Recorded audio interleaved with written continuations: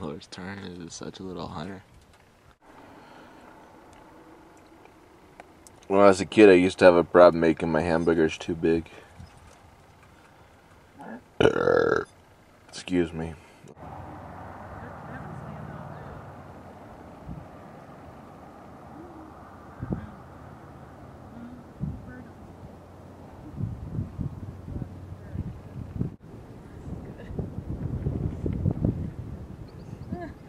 Standoff. It's a game of chicken. I know.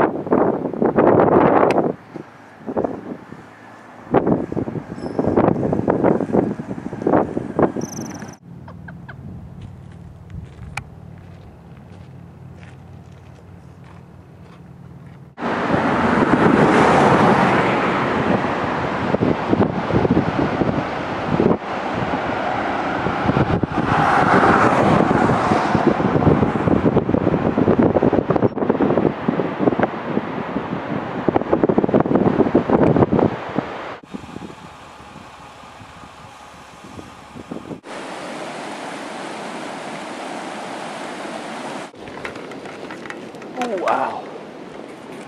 Look at that.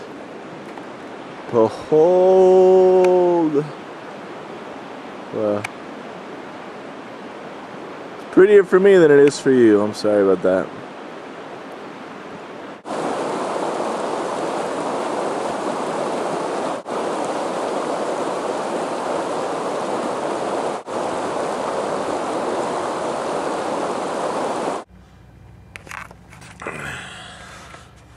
Have you ever been thinking about this for 10 minutes waiting for the camera to power up so I could tell you? Have you ever swatted a mosquito on your lap and then held it up by the wing and said to all the other mosquitoes, "This, my friends, is what happens to the unluckiest of the luckiest mosquitoes." Completely seriously said that. Completely serious. I just am don't cuss. Excuse me. We're sitting inside a roasting hot van right now because the mosquitoes have overtaken our world. Nora does not like to wear bug spray.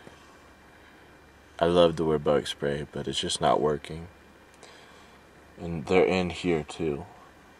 The few that made it through the door with me, so we'll have to do some mosquito killing. That's what all these marks are on the roof from previous battles with the mosquito tribe. Yeah, I'm hanging out in Yellowstone, in the woods, in a van, all by myself. Sometimes I think that I'm just going a little insane just because I'm acting it up, you know, just because I can. I'm all alone on the road. But then sometimes I wonder, how crazy could you really go all by yourself for a long, long time? Probably pretty crazy. I like putting Nora's food away tonight. Forgot to put the lid on. I probably don't talk very good anymore. I probably slur all my words and run everything together because it's all in my mind. The mouth is pointless communication just for my ears to hear something tonnage-wise. I was putting Nora's dog food bowl away. And lost my train of thought. That's what "and" means. I lost my train of thought. Alright, we'll try one more time. I was putting Nora's dog food bowl away. I forgot to put the lid on it. So out loud I say to myself, Jordan, how about we put a lid on the dog food bowl? Okay. I don't know who said okay and I don't know who asked the question, but it both went out loud and then a lid was put on the dog food bowl. So. Oh, how embarrassing. Not really. Really just trying to fill camera time right now. I shouldn't have filmed today. I'm going to take a day off one of these days.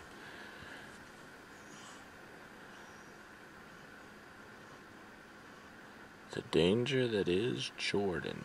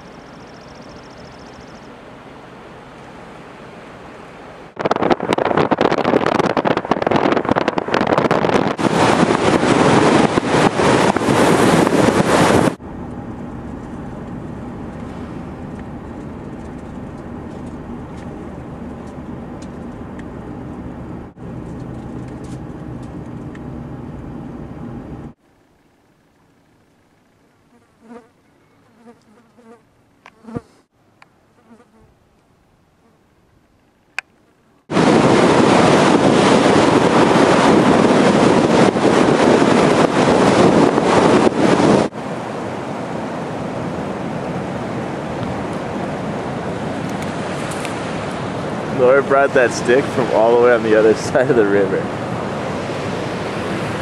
All the way on the other side of our fishing hole.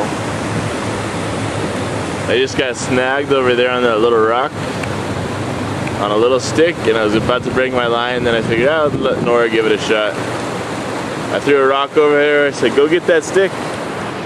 She goes down here, she crosses the current, comes up creek, and she just picks up the stick just enough, and off comes my snag and reel it back in.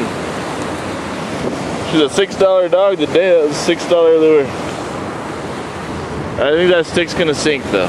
Nope.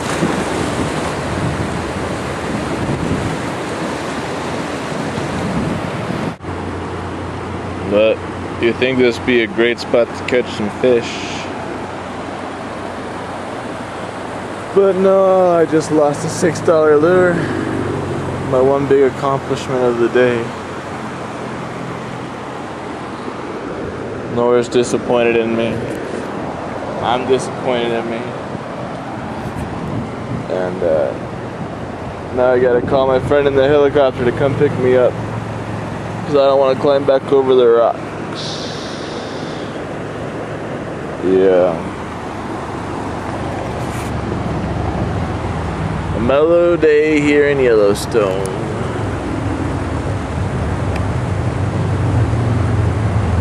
It's been an hour driving around, only to end up parking 50 yards from where I camped last night, maybe 100 yards from where I camped last night. So yeah, an hour driving around, about a $6 lure, and ended up coming back 100 yards, within 100 yards of the spot I parked last night. Lost a $6 lure. So I better go shut myself up in the car and call it a night.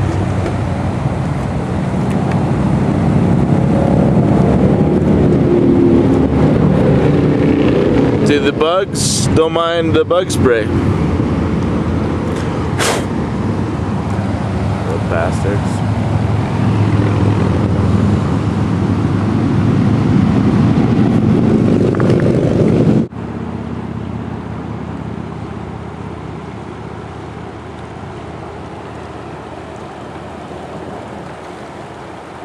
I was gonna camp here for the night. It would be an awfully nice spot with an awfully nice view, but I got to hang out here all day. And I met someone down in my old campsite that's got beer. Friendly fellow. So I'm gonna go hang out with him. Drink some beer with some company. There's some mean canines over here to my right. So Nora will be happier because she made friends with the guy's dog back at the other site. One more day in the mountains. Wouldn't you know it, I spent all day driving around looking for campsites, and I told you I was going to park down there 100 yards away from where I had parked last night. Well, guess what? I am parked in the exact same spot I was parked in last night. I had no intention of coming back here, but I met the fellow that owns this cooler here and has collected this stack of wood, which is pretty impressive. And I invited myself over to park with him. Become quite the friendly road traveler lately. Trying to stop being that lone man on the road and get out there and enjoy some people on the road. You know, there's always good people on the road. So right back, same view, same spot. It's really weird because it's the first time I've ever pulled into one of the spots that I had left in the morning. I get to see what my trail and what it looks like after I leave, and I don't really leave that much of a mess. I leave onion peels lying around and tracks, wheelchair tracks everywhere. People probably always curious about the wheelchair tracks. Anyways, I'm parked here for the night, and wish you could be here with me, because there's no way to describe the beauty of this place through the lens of a camera. Just gotta come see it for yourself. I don't know where it is exactly. It's outside of Yellowstone. Oh, I know how to tell you. I know what to tell you. That right there? Pilot Peak. I am camping on the east side of Pilot Peak. Along this river. The Fork River, maybe? I don't know. Stop saying things you don't know, Jordan. Only speak of what you are sure. I'm sure I'm hungry, so I'm gonna go cook some potatoes. See ya.